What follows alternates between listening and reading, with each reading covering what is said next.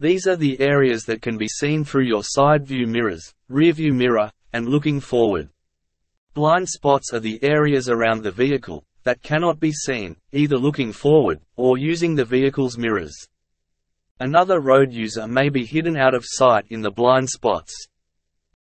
Before you move off, change lanes or attempt a U-turn, always look over your shoulder to check the blind spot.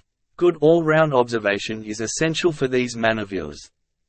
Before you moving off, you should take a look at what is in front of you, check your mirrors, and check your blind spots, just before you start your maneuver. If necessary, give a signal to warn other road users of your intentions. If you are in doubt of the safety of the maneuver, do not attempt it.